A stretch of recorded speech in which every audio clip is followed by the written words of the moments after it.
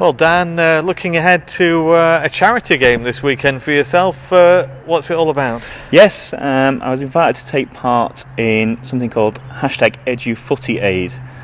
It's a group of teachers on Twitter that got in touch and asked me if I'd like to represent the UK All-Stars in a Teacher 11 from the rest of the UK, taking on a North East elite from up in there, up in the North East, and I jumped at the chance, really. Very exciting.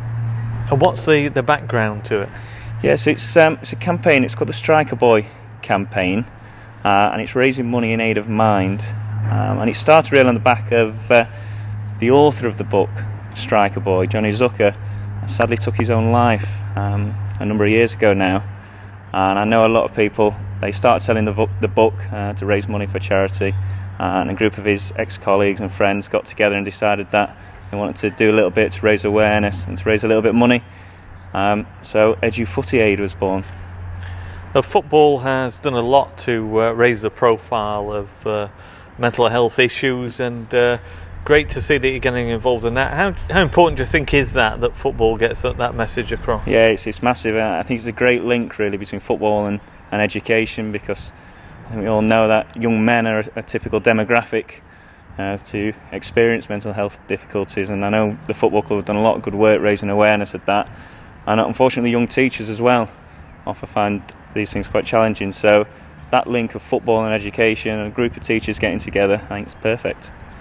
And you've seen at first hand how youngsters react when you get footballers who are trying to put a message across that is often difficult for people to do, but how they respond, you know, when they see somebody they look up to who's telling them about an issue that's very important. Exactly, yeah. So any involvement with football gets the boys especially on side.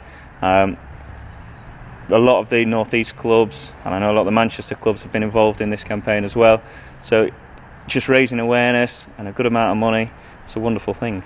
And how will it feel for you pulling on the boots and representing the region? Well, yeah, it's been a while, so I'm looking forward to giving it another go and seeing if I can still do it at my old age of 33. You never know, may get a call up to come back here again. What position do you play? I'll play anywhere on Saturday, but I used to like myself as a little bit of a centre midfielder. Not quite the Mark Allett of the day, but you know, I'll do my best. Well, good luck with that. We'll put the Just Giving link on screen and also on our social media channels, so we hope it goes from strength to strength. Thank you very much.